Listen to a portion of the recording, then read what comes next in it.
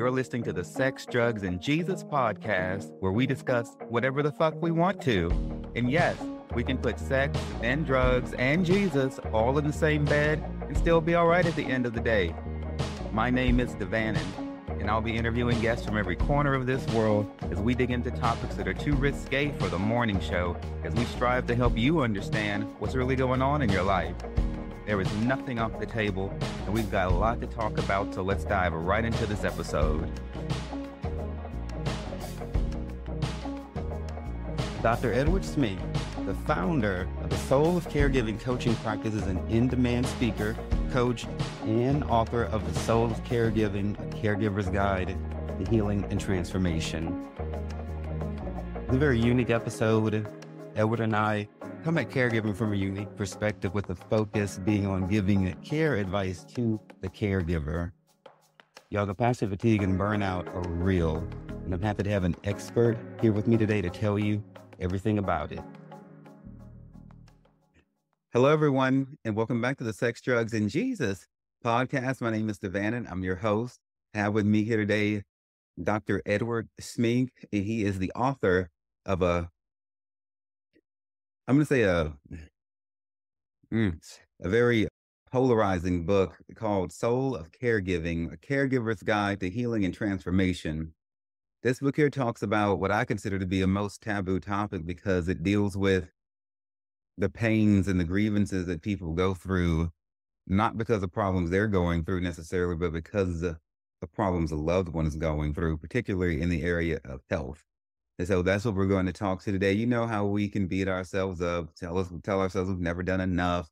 You know, when they die, what more could we have done? So on and so forth. And through caring for somebody who's not well, we forget to take care of ourselves. And so Dr. Smink's website addresses that in depth, as does this book we're going to talk about today. So, Dr. Smink, how are you? I'm doing very well, and I appreciate this opportunity to talk about self-care and how to prevent compassion fatigue and burnout. Absolutely. And so tell us, a little bit about like your educational history. You are a doctor. Tell us where you went to school, what kind of doctor exactly. And so. Well, I have a doctorate in depth psychology, which focuses on trying to understand a person's willingness to deal with their life, to deal with their soul. And I use the word soul in the sense of that inner energy that's within each person. I think of the painting in the Sistine Chapel where you have the divine God the Father reaching out to Adam, and there's that sense of touching each other, that somehow we allow ourselves to get in touch with that sacred part of who we are. And in that space, we're able to make appropriate choices and decisions. So I used to belong to a community of brothers that worked for healthcare. I have a background in nursing, and then I became a chaplain, and I worked a lot with the different ethical and spiritual issues that both families and caregivers and patients experience. And I could talk more about that. And then after I got a bachelor's in nursing, I then got a master's in counseling psychology from Pacifica Graduate Institute. And I used to work full-time also. So I worked full-time, and I also got my master's. And I don't know how I did it, but I did it.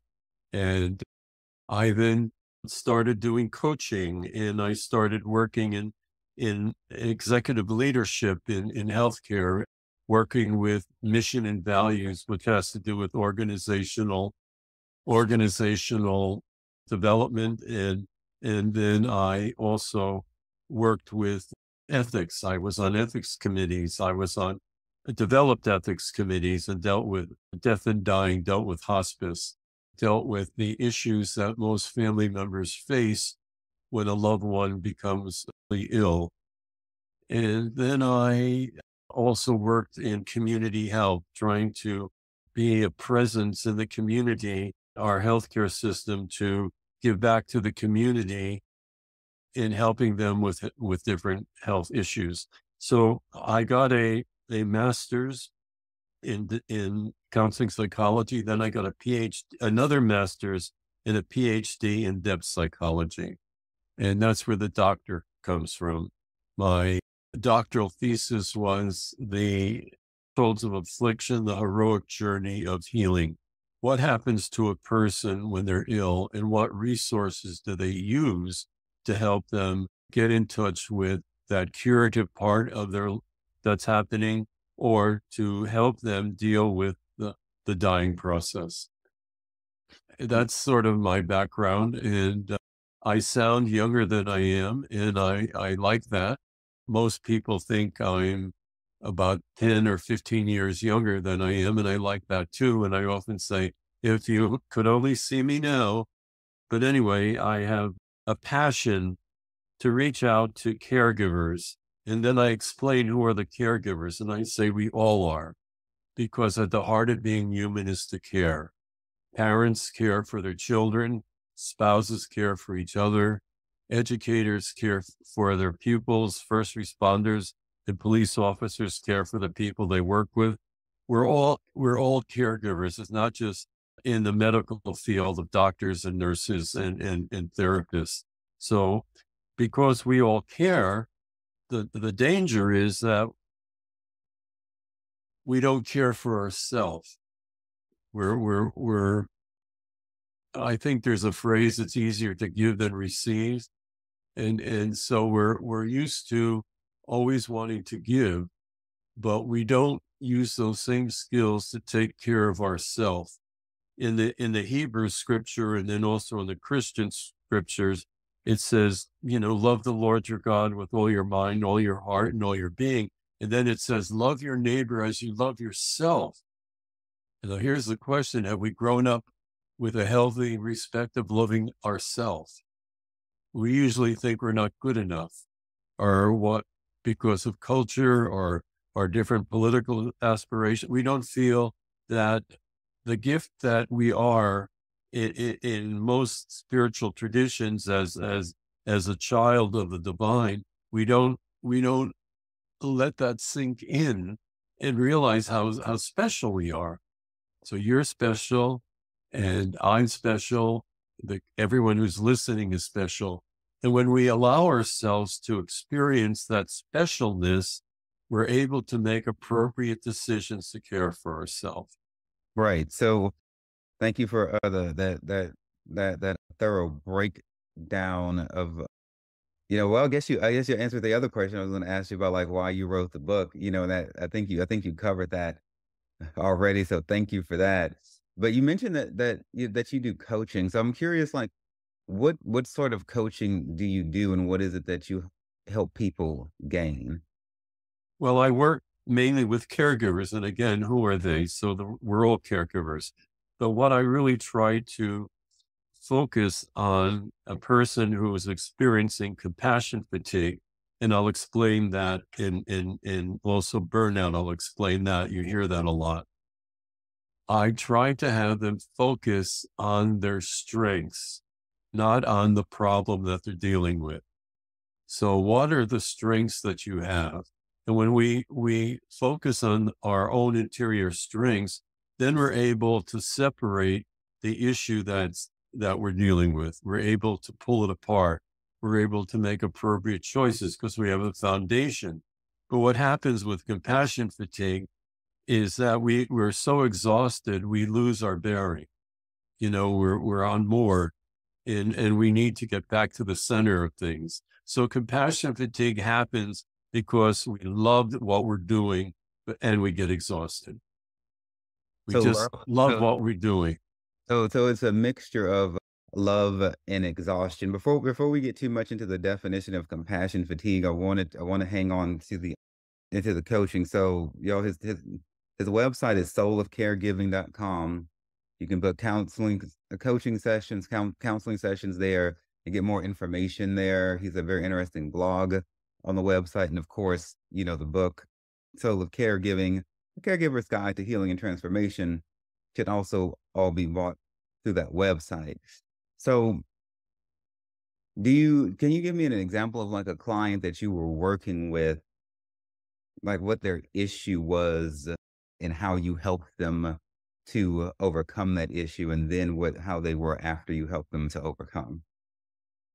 Well, I can think of one in particular who was an executive leader in nursing, and she always got in trouble because she wasn't taking care of herself. And she came to me and she said, I think I'm going through burnout. So we started talking about it.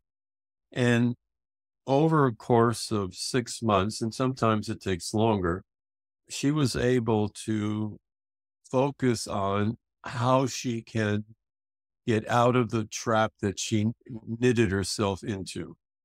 She didn't realize that she was like a hamster in a wheel that was constantly going, spinning and spinning and spinning, because she was always so directed to take care of others. And she learned that from her mother, who was a nurse.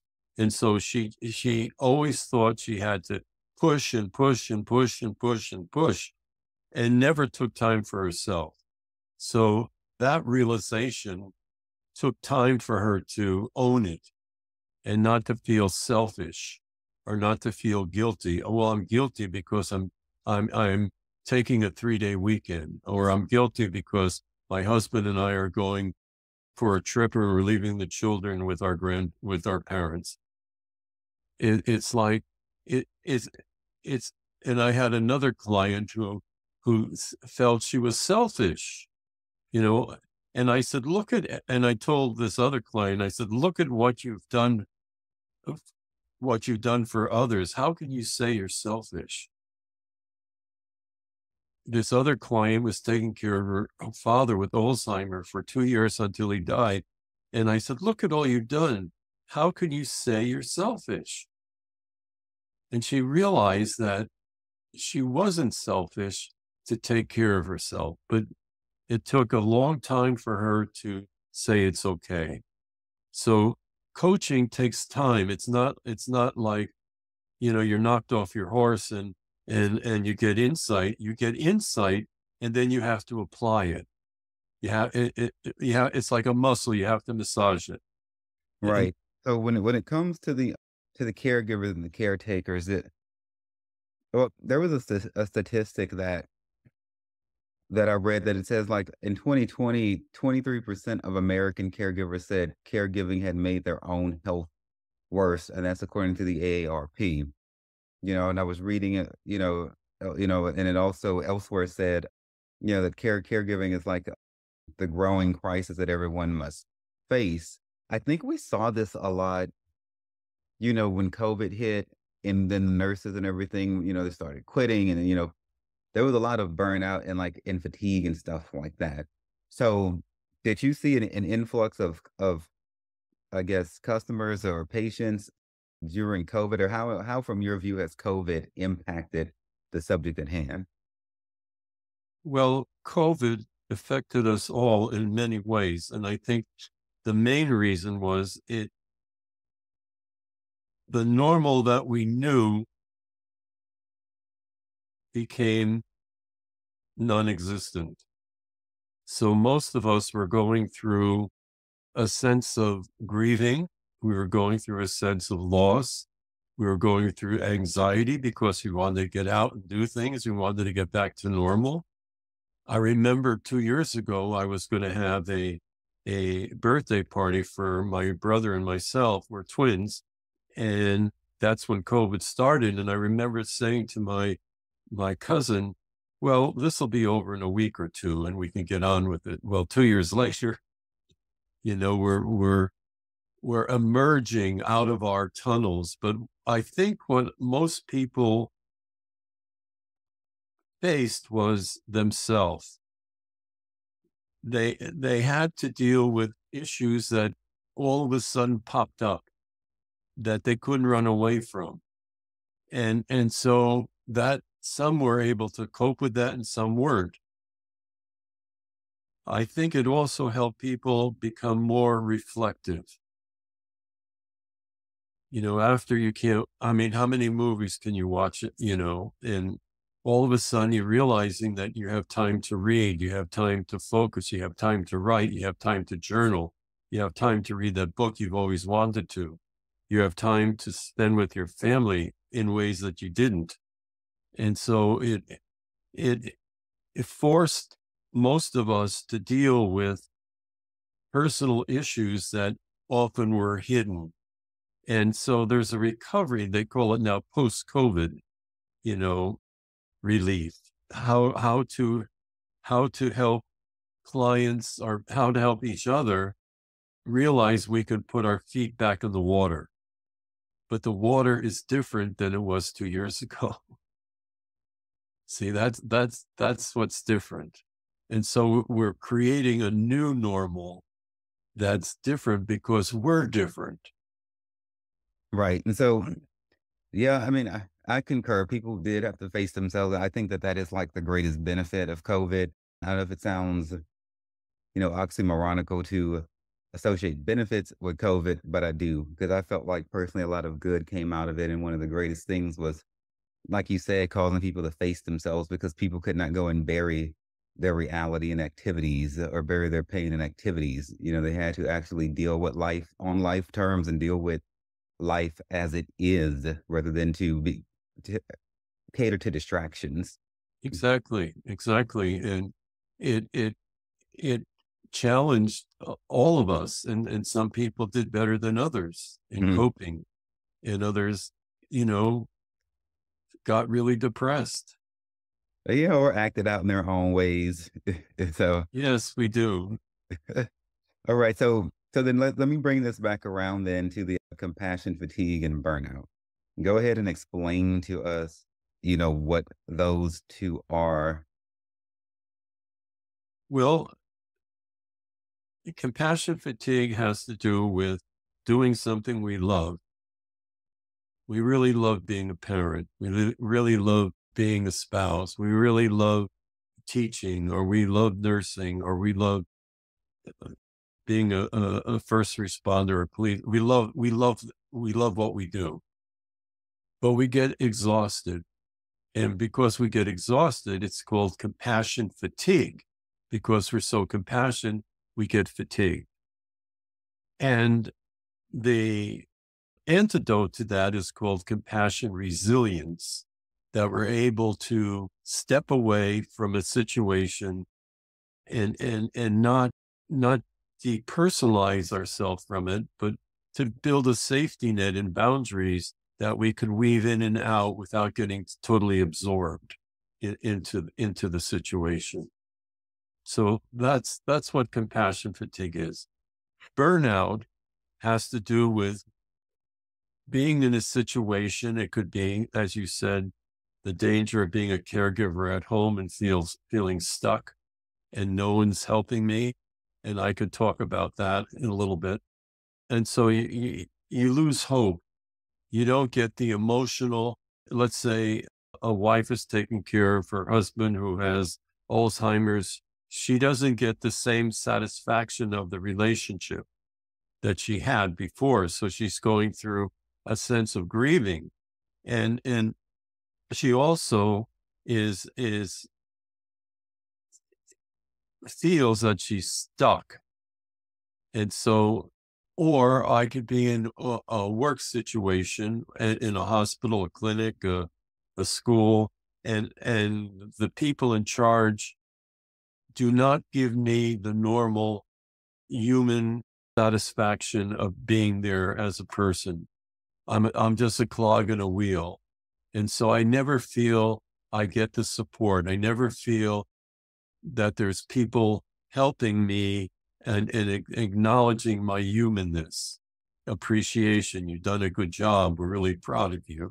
All those things that help a person realize that what they're doing is who they are, and they're affirmed in that situation.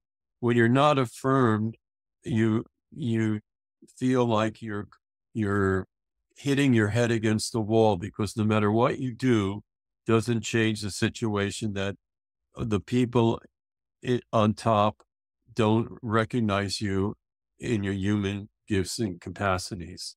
So that's the difference between burnout and compassion fatigue.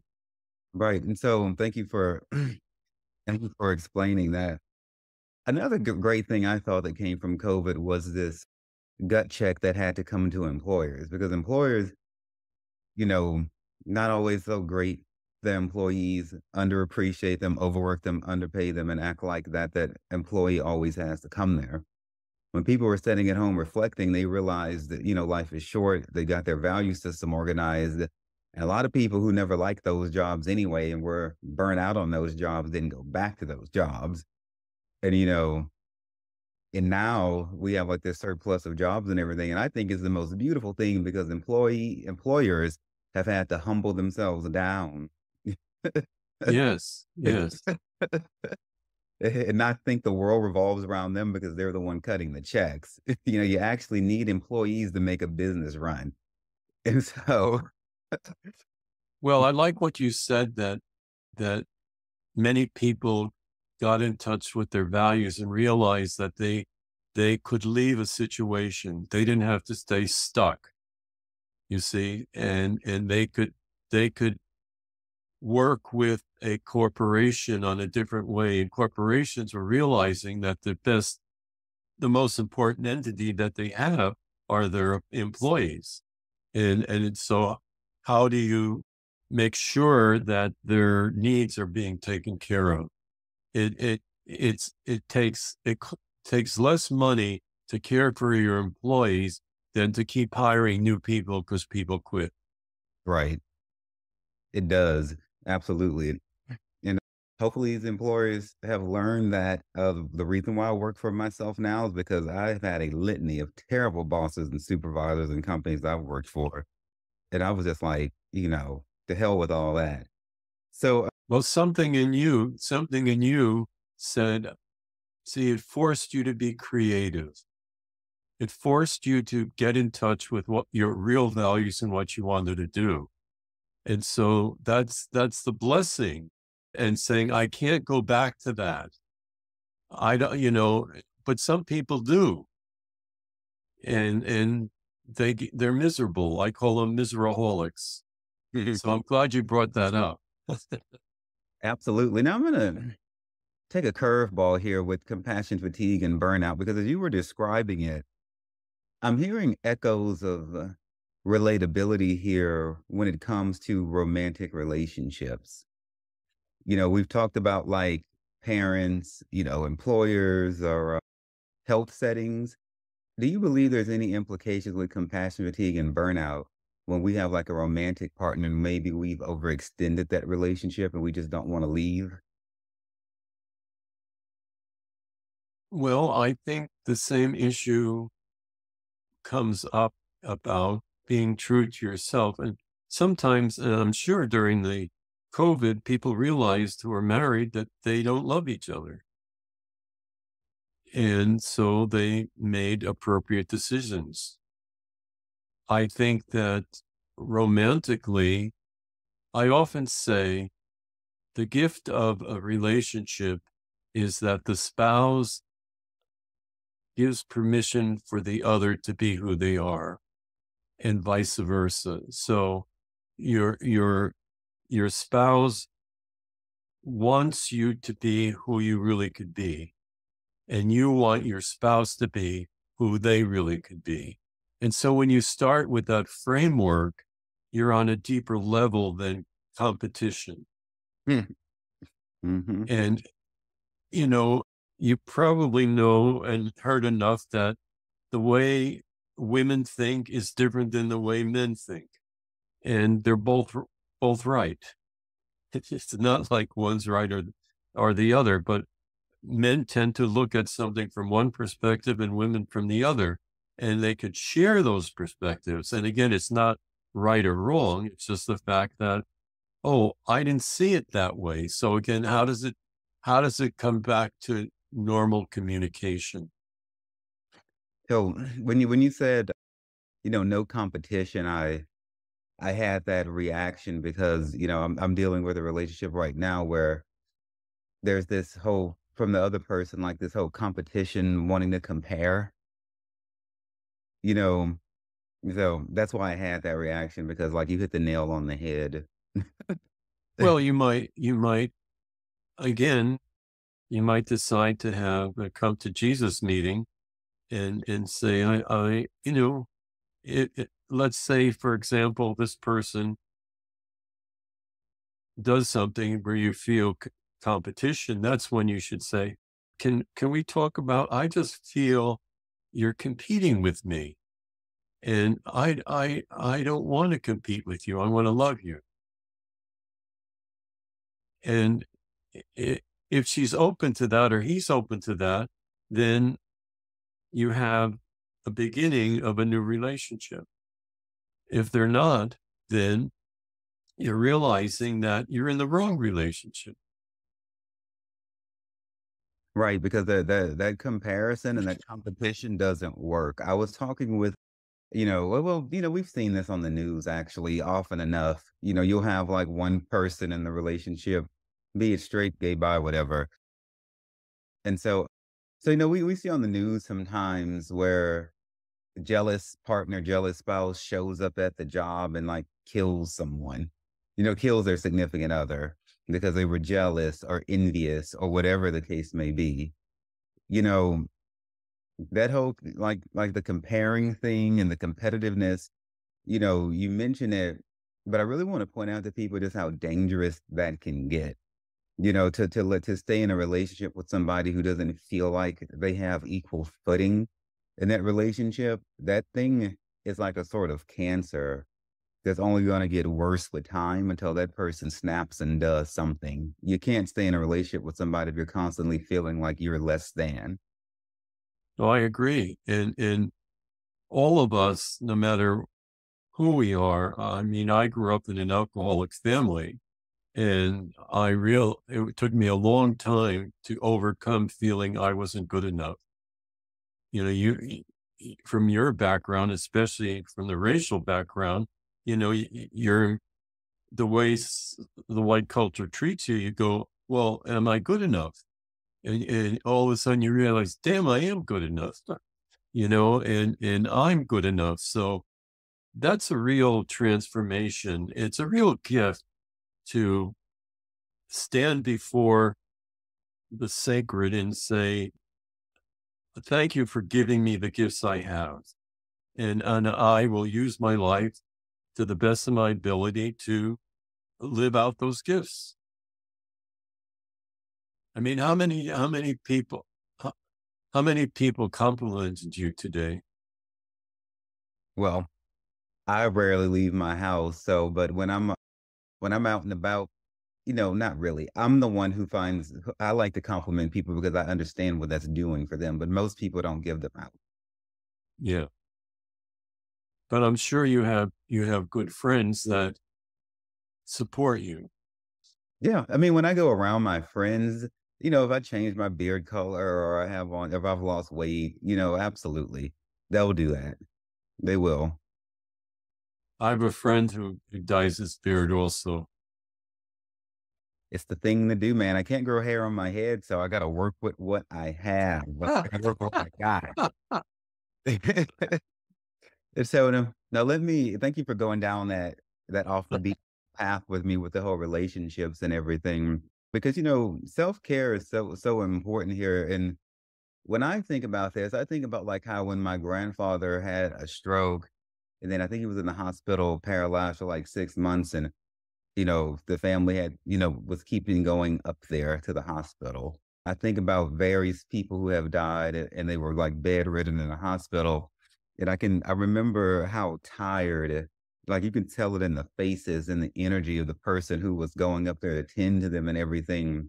Then when they died, it's like their caregiver, it's like they got 20 years added back to their lives. 20, 30 years came back. It's like their youth was renewed. And so, can you talk to us about how it can be bad for our health to pour that much of ourselves into somebody? Well, it can be both a blessing and a challenge. the blessing is I've often said to doctors and nurses and other healthcare professionals, are you a better person because of the work that you do? And they all shake their head. Yes, I'm a better person because that other person has taught me something that I didn't know about myself. So, for example, it is very tiring to be a caregiver, and I may not be good with patience. Well, the caregiver or your grandfather taught your family how to be patient. I mean, it just happened because that's what happens. The person who is the one being cared for becomes the caregiver to the caregiver. So when you reflect on those experiences, and you pause and reflect on the different experiences, that's what feeds you. When you don't do that, that's when you get tied up in knots. And you know, y- you probably heard, gee, I wish that person was dead. And then you hit yourself on the head and go, well, why am I saying that? Well, I'm saying that because I'm frustrated. I'm tired. And so in our culture today, we don't acknowledge dying. I wrote a paper about that called Doctors and Nurses Don't Like to Say the D word, dying. So the doctor will say, well, your grandfather isn't really doing well. What do you want me to do? And then the family feels they have to make a decision whether or not the person lives or dies. 25 years ago, the physician would say, your grandfather isn't doing well. We're going to do everything to keep him comfortable. And his time is short, but we're going to keep him comfortable. See the difference? The physician, the physician holds the crisis. If you have children or nieces and nephews, if there's something wrong with them, they run up to you. What do? You reach out your arms and you hold them. So caregivers need to hold the crisis. And what happens today is the physician will say, what do you want me to do? And the family gets all excited, like they're pulling the plug. Well, they're not pulling the plug. The disease is pulling the plug. You know what's really happening, and we have all this technology to prevent the dying process, to keep a person alive when there's no outcome that is going to be beneficial. And so that's exhausting too. It's exhausting because family members feel they're responsible, but they're not responsible. The doctor is.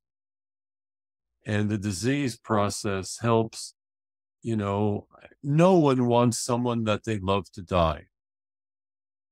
I call that an apple. On the other hand, the person's medical condition is causing the person to die. I call that an orange. And they're both the same. And so, unless we address the fact that we really feel we don't want the person to die, and address the fact that they are dying, what happens is it gets all messed up. I call it a fruit salad. Instead of dealing with one issue at a time. And yes, I want my loved one to live, but I recognize that they're dying. And so let's do what we can to keep them comfortable. What do you recommend? And I know each person is different and each situation where somebody is caregiving is different, whether it's a romantic relationship or someone dying in a hospice or a kid, or is there any general advice you can give to, how do people stop and understand, hey, I need to stop and do something for myself. I'm giving too much. Or do you find that people are like resistant to seeking help for self-care in the first place when Well, they they are. Our culture says that. I, in my research, I found out that are three cultural taboos that prevent self-care. The first is to acknowledge there's something in me that I need help with. We're raised to think we have to solve everything ourselves, and that it's the sign of weakness to ask for help. But healing is social. Healing has to do with relationships. And so the first cultural taboo is don't acknowledge there's something in you. There's an issue that needs to be further explored, and you can't do it by yourself. The second cultural taboo is just as we don't trust what's happening or trust another, we don't communicate our story. So let's talk about, all the floods that have happened here in California, all the devastation in some parts of the country, some parts of the state. And you have first responders that, do their best and someone may be swept away like a 5-year-old was, a couple of weeks ago. Well, that affects the person. And so can they tell their peers, I have a story to tell, and boy, that losing that little kid really affected me. See, talking about our story is considered also a sign of weakness and to be shamed. We're supposed to handle everything. We're not supposed to share our story. But the real issue of healing is when we share our story and we're heard, that the other person really hears us, it frees us to make choices. So we want to trust someone that will hear our story. We don't want advice, we want someone to hear us. And so that's the second taboo, is don't communicate your story. And the third cultural taboo is don't feel what you're feeling. Don't acknowledge what you're feeling. I feel sad. I feel pain. I feel hurt. I feel anger over that situation. We're supposed to have a stiff upper lip, pull up your bootstraps. Big boys don't cry and big girls, get too emotional. They're both wrong, because being human is to feel. And so I have a feeling over that particular situation. It could be sad, it could be anger, it could be grief, but I'm acknowledging that really affected me.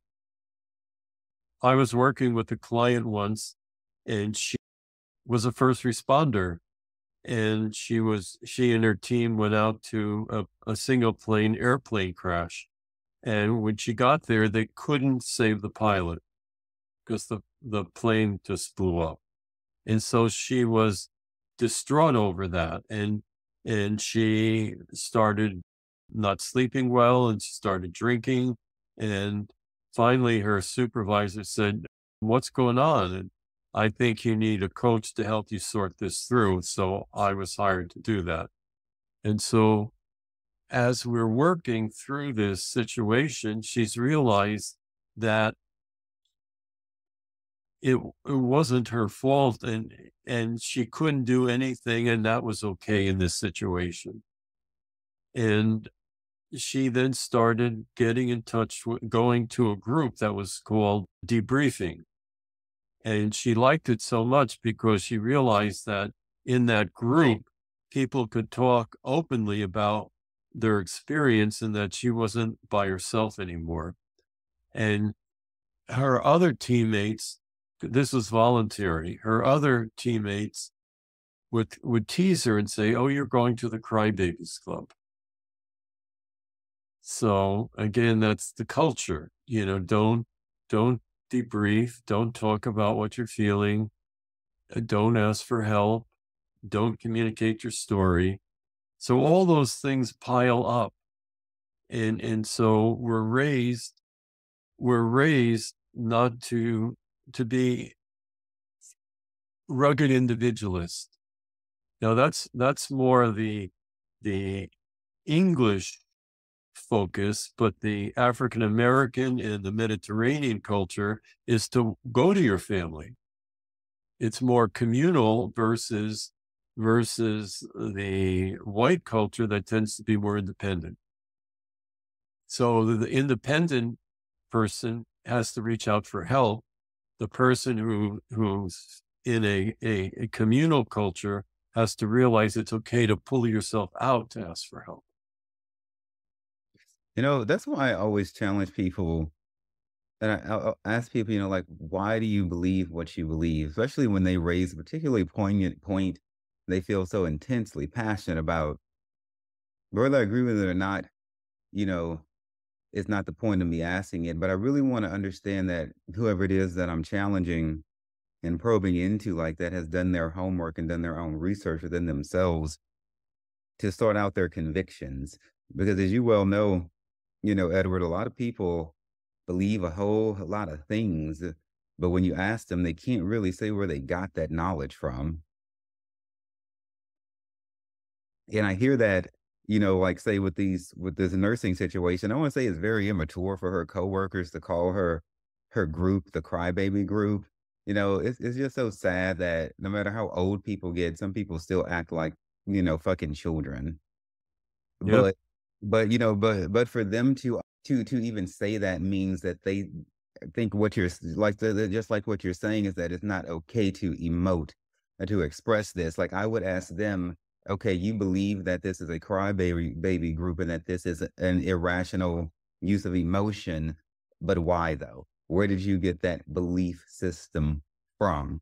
What you've already said is that it's a cultural thing. My point in saying all this is people, you can think for yourself, your culture, your race, racial background, your sexual orientation, whatever group you identify with. Sure, you got things in common with them, but they don't get to think for you, and tell you everything like the culture told me to do. It is not an acceptable answer to me. Well, I agree with that. And to stand apart is very difficult because we're bashful. And yet at the same time, we have gifts. And when we allow ourselves to get in touch with those gifts, that gives us strength to be ourselves. And we're not, it overcomes the bashfulness or the shyness. Hmm. All I know is that this world, we're gonna have a lot of problems ahead of us, and we've got to get balanced. You know, the world is not set to get any better. We're, in terms of like our character, it seems like the richer we get, like the worse we get as like people. And like what I mean like that is like when I'm say like in Mexico or in like a far less rich country than the United States, I feel like people have greater character. They're like an appreciation for one another. Then when I come here back to the United States, I'm all like, oh fuck. Then I got to deal with Karen and Ken when I go out, and everything like that. And it's just like, and I'm saying all this to say we had to learn how to take better care of ourselves. And then I don't mean going out to buy more things for ourselves or to go have sex with more people or to go like, to fulfill whatever vice you like. I'm talking about like get to know yourself, who you are, how to truly strengthen yourself in times of tribulation because trouble is coming to this world. And so, we're going to love people who are going to need our help. But when is it too far? When do we ask for help? How do we ask for help? Thinking that you can do it all on your own is a trap. It's a weakness in and of itself. It's over reliance on self. I don't judge anybody for their religious or spiritual perspectives. Edward, I'm, a big follower of the Trinity. I don't follow churches. I love being like dependent on God. I don't like many of my friends, like they're like universe people, like they thank the universe, they ask the universe for this or they'll be like, all the answers are within me. I feel like some of the answers are within me, but I love being able to reach outside of myself to a being higher than me, because for me, that takes the pressure off of me. I'm over myself. I don't feel like I need to be able to do it all and know it all. I really, really, really, really think that, like you said, that there's a lot of weakness built into an over reliance on ourselves. Well, I think it's important. Who are the friends that you could communicate on a soulful level? And they're the ones that support you. There was a program about a year ago on NBC. Lester Holt interviewed a captain of a police department, and he was suffering from PTSD. And he brought his team together and he said, you know, I'm suffering from PTSD and I don't want to hide it anymore. And I want us to meet every week, at our meetings. And it's an opportunity that we can share our experiences and support each other instead of isolating each other. And so he started that program. It was a real paradigm shift. And so the question I ask you or everyone, yes, everything could be considered crazy, and yet there's a lot of goodness. And how do you support yourself to focus on the goodness that helps you deal with the tribulations? And so when you have your network of friends, you may decide we're going to meet, once a week, and you're going to have coffee or donuts or beer and wine or something, and you're going to discuss it's how to support each other. Hmm.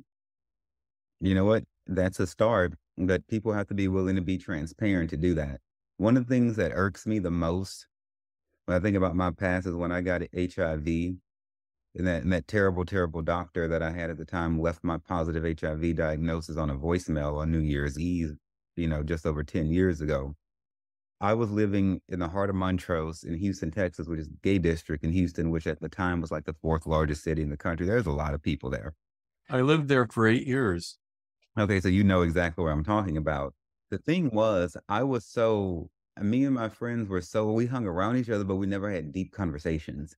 We were too busy partying and trying to look cute, and we were cute, but we didn't really know what the next person next to us was struggling with. So the how asinine and crazy it is for me to think that I was the only person with HIV. I felt like such a pariah and a leper when really there was many, many LGBTQIA plus people with HIV that I should have been able to feel like I could go to. But because we weren't having those conversations, I felt completely alone. Of course. Of course. Did you ever think of starting one? Look at what you're doing now. Yeah, yeah, I did. I started. It's called the Sex, Drugs, and Jesus podcast, and Sex, Drugs, and Jesus, the memoir. That is my contribution of transparency to the world, and that's why I did it. Because I was like, a lot of my problems might have been avoided if I'd have known that I wasn't alone. And so I tell everything about myself. I don't give a damn. I let the whole world know because, I mean, if it's just as simple as feeling, if it's just as simple as you feeling like you're not alone from hearing me berate myself with my foolish mistakes, then so be it then, honey. I'll help you save your life. And so Well, I feel honored that you feel so trusting in me to be able to share what you're sharing. sharing is caring, as they say. I don't care too much for cliches most of the time, but I'll use it right now. So so it sounds like you get hired by a lot of like businesses, medical places and things like that, like for your counseling and coaching services. But as you said, caregivers are everyone. So can someone reach out to you if they have like a kid or a friend or a loved one who they feel like they may be overextending themselves, even though they're not a nurse or a medical professional? Yes, Mhm. Okay. I have on my website how to get in touch with me, and I do a 30-minute free conversation. That's pretty generous. 30 whole minutes. That's a lot. That's a lot of time in the coaching world. And so, Well, if I had 500 people, I might do it 10 minutes, but I don't have 500 people. hmm, well, I'm sure the people you do have love you and appreciate the work you're doing in their lives. So as we get ready to close, this is pretty much what I wanted to go over today. Thank you for being such a great guest. Were there any last words you had for the world? Just that if you feel the symptoms of compassion fatigue or burnout, or you feel you're at your wit's ends because you're a caregiver, know that you can overcome it. I went through burnout 30 years ago, and I'll use the word saved because of a compassionate Jesuit priest who listened to my story and helped me regain my inner strength to be who I am. And I attribute him in saving my life. So if I could be an instrument to help someone save their life, to see who they are and give their gifts to the world, that's what I'm committed to do instead of being a couch potato. Okay, well, I'm glad that you are here and not hanging out with Mr. Potato Head. I look forward to hearing about your continued contributions to the world. Thank you so much for joining me today, Dr. Edward Smink. Thank you all so much for taking time to listen to the Sex, Drugs, and Jesus podcast. It really means everything to me. Look, if you love the show, you can find more information and resources at sexdrugsandjesus.com or wherever you listen to your podcasts. Feel free to reach out to me directly at Devannon, sexdrugsandjesus.com, and on Twitter and Facebook as well. My name is Devannon. It's been wonderful being your host today. And just remember that everything is going to be all right.